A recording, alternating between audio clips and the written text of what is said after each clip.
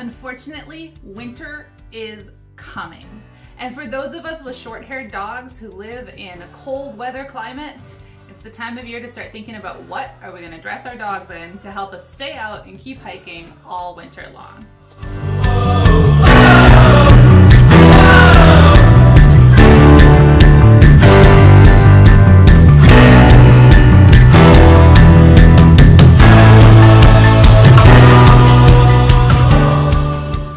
Now, every dog is a little bit different, and so not all dogs are going to need every piece of winter gear. But I live and hike with a very short-coated dog, and I let her guide kind of how much gear she needs. She typically needs a sweater and sometimes a herder jacket in the winter. And then the other variable piece of gear that she needs is a winter dog boot. She only needs it at certain temperatures and in certain conditions. But we always hike with a few winter booties in my pocket so that I can put them on her paws when she needs them. Not all dogs will ask, but my dog will stop, she'll lift a paw, she'll let me know when she needs to have a bootie put on. Depending on your dog and how hard they'll push themselves, you might have to know ahead of time what conditions your dog will need the booties in. But even after you've decided if your dog needs booties, it really comes down to a question of what's the best kind? I ultimately ended up narrowing it down to 3 different styles of dog boots, all of which I have purchased and tested out. And I went ahead to help you guys make that decision, and I compared the 3 styles of dog boots that I have. The first type of dog boot that I had purchased was this one. This is a Muttluks Fleece-lined dog boot. I had liked it because it had a leather sole, so I thought it was a little bit more protection. I thought the fleece lining was going to be a little bit warmer for her, and reviews said that they stayed on pretty well. So I got her a set of 4 of these. That was the first dog boot that Glia ever wore. Also, as I go through these, I do have a video review of each one individually, so if you're interested in those, I'll link them as we go through. But the first dog boot we tried was this Muttluck. The Muttluck, it worked pretty well. But I was curious to see if other styles would maybe stay on a little bit better. The biggest problem I had with the Muttluck boot was that I think I bought a size too large and they just slipped off a little bit. So the next set that I got is from dogbooties.com. So they're essentially sled dog boots. They don't have much insulation at all. They're really lightweight, kind of cheap dog boots, but they've been really functional and they're my favorite. You'll see the reasons why as we go through this video. Because I was testing them out for the first time, I got them in 3 different thicknesses. So I have a 1000 denier, a 500 denier is the black one, and then I have a lightweight pink one, a 330 denier weight. The 330 is going to be the thinnest, really like soaks up water if the trail gets kind of wet. The 1000 is a lot more water repellent, so that's kind of nice if I'm in soggy type conditions, you know, where you're walking through snow and then it's slushy. And then this mid-weight one is the 500. As they get a little bit stiffer or thicker, they get stiffer, right? And so you may end up preferring something anywhere in the middle. They say that these 330s are their most popular. Personally, I really like the 500, but that's just kind of how it fits my dog. I was worried that because these were not lined and didn't have any kind of warmth component to them, that her feet would get cold in these, but honestly, they stay on really nice and she seems to do just fine. So if she's holding a paw and I put these on, she'll walk the rest of the hike, really no matter how cold it is, with just a lightweight booty like these dogbooties.com dog boots. And then because I'm kind of a Ruffwear addict and I love their harnesses, I did want to give the Ruffwear boots a try. Now the Ruffwear boots, I have the Polar Trex ones, the ones that are made for the winter, are a little bit higher tech. So you can see here they've got this like thick sole, it's called a Vibram sole. They have the little Velcro to cinch it up tight here, and then they have a zipper that goes up over the top to try to keep the snow out. So these are a little fancier. They do recommend you pair it up with a sock for a little extra comfort. So we have the Ruffwear Bark & Boots socks as well. So Bark & Boot socks, Ruffwear Polar Trex Boots. And I was hoping that these would have a little more traction on ice, and just be a little bit better in really icy kind of conditions. That being said, these do not fit Glia very well on her front feet. Her front dew claws get in the way and she gets a little uncomfortable, but they're really nice on her back feet. And we'll again go through how these kind of stacked up as we did our comparison. So for this comparison, I did compare these boots. I tried to do a little bit of a scientific method, and you can find the full results over on positivelyintrepid.com. But I tested them for a few different factors. So we did how warm they are, and to try to figure out how warm they are, I heated up some water, not quite boiling, but I heated up on the stove in a pan, poured it into Ziploc baggies, and then cinched them into each boot with a little thermometer, stuck them outside in the snow, and waited to see how fast they got to kind of baseline temperature. I checked how heavy they are. I feel like, you know, weight doesn't matter too much for me with my own shoes, but it is nice to be in a lightweight shoe when I'm out hiking. So I figured dogs have to feel pretty much the same. I checked water resistance, how much water gets inside the boots, how long does it take the boots to dry after they get wet. Did a kind of subjective traction, you know, how much do we think that these boots will have traction in icy conditions. Checked how long each boot takes to put on. Put my review of how well they stay on. That one's a little bit subjective as well. And then comfort, again, I'm just basing that on how well Glia walks around in each boot, and that's a subjective thing as well. So objectively, we tried to check warmth, weight, water resistance. Everything else is a little bit subjective. All right, so let's see what the results were. First, let's look at the warmth. Again, for this warmth, I heated the water on the stove to a temperature of about 140 degrees Fahrenheit. Then I used a syringe to measure the same amount of water into 3 different sandwich bags, placed 1 sandwich bag in each different type of boot. I did this twice, so different combination of boots. And then I put a little cooking thermometer in the top and cinched the top of the boot up so we could compare.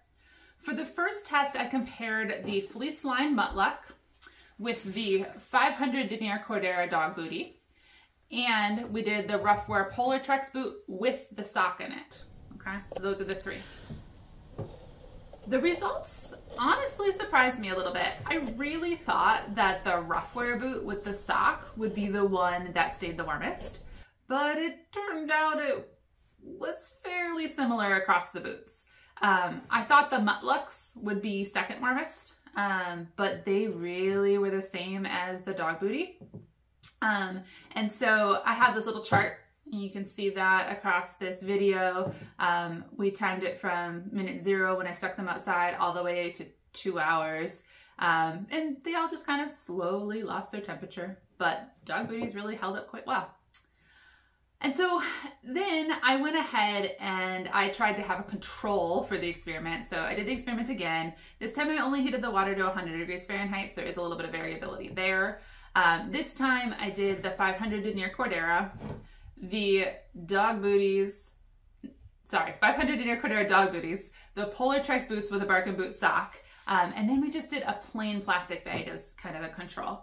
And both of the dog boots did outperform the plastic bag, so that was nice to see. After an hour outside, the plastic bag was already down to about 30 degrees Fahrenheit, so it was getting slushy, technically under freezing. Again, the thermometers aren't the most specific, but it was down to 30 while the other boots were at 40, and I stopped the experiment there. So there was no real clear winner in the warmth round. Subjectively, when I take the boots off, I do feel like Glia's paws feel warmer when they're if I take the boot off and I just holding her paws in my hands, I feel like the fleece line of the Polar Trex boots are a little bit warmer than the dogbooties.com boots, but not a huge difference there.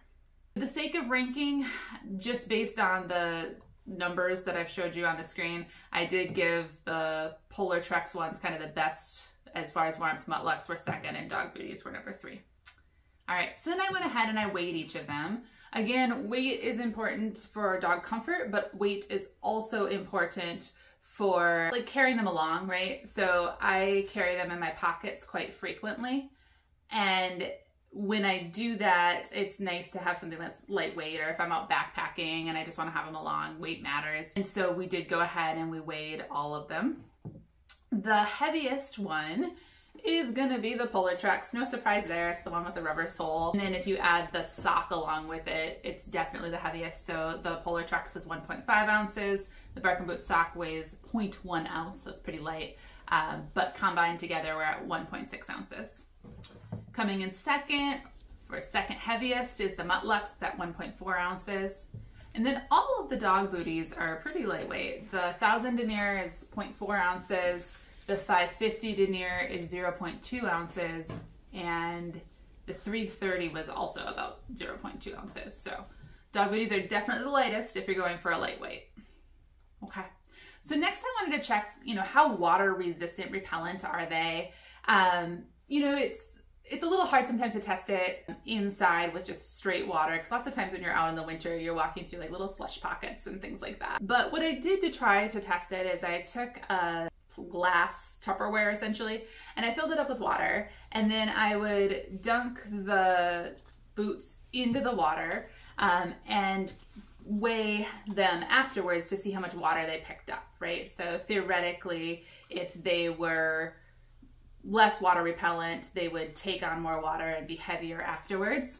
I also did one where I folded up paper towel inside of it, and I checked how much water the paper towel got on it. So I like stuffed the paper towel in like it was a dog paw, and then weighed the paper towel afterwards as well. And so the paper towel test, the Muttluks, again, Muttluks, it took up about 0.25 ounces of water. The Polar Trex had a little bit less than the Muttluks. I don't have the exact number written down in front of me, but a little bit less. The 1000 deniers actually did really good at protecting the paper towel. The first time I did it, the paper towel didn't get wet at all. The 500 denier dog booty did a little bit better than the Polar Trex and the Muttluks, and then the 330 just like let water in like crazy. So again, in that first test with the paper towel, we had the worst one was the 330. Next worst was actually the Mutluk. If it got up a little bit across the stretchy cuff, it definitely lets in some water. Then it was actually the Polar Trex.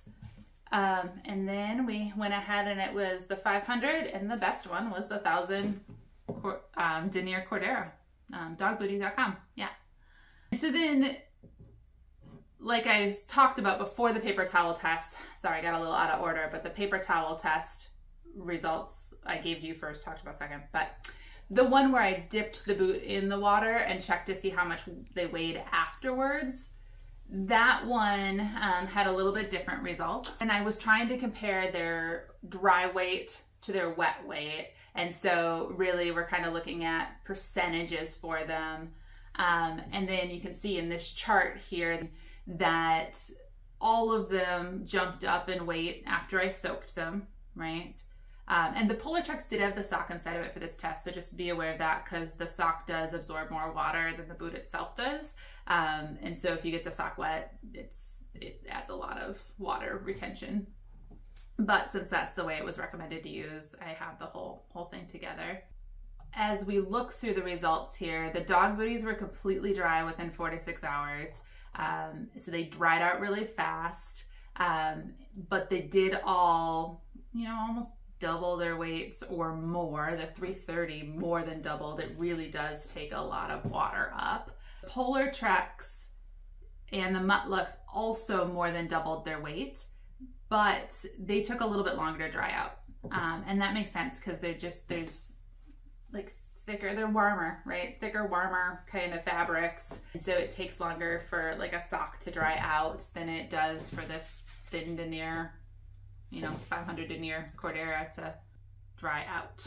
So dog booties are kind of the winner, honestly, in the water repellency. If you take out the 330, the 330 is not water resistant at all, but the Cordero actually keeps things fairly dry, and it dries out fast and it doesn't retain much. So that's really good. Then I did the traction, and I tried to do some traction tests where I like put some weight inside of the boots and like put them on an angle on an ice block and saw which one slid the fastest. I have some results with that, but really it wasn't the easiest test. Subjectively, Glia seems to get better grip with this Vibram sole. Like, so that is definitely better for her than the leather or the dogbooties.com. So Ruffwear Polar Trex is the one that I would say outperforms in the traction.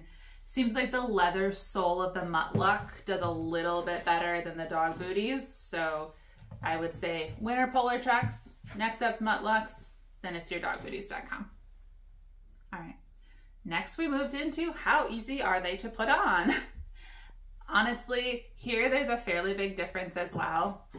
The dog booties are all really easy to put on. So they were clearly the winners.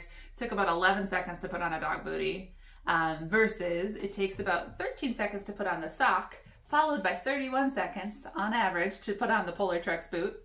Takes about 31 seconds to also put on a Mutluk.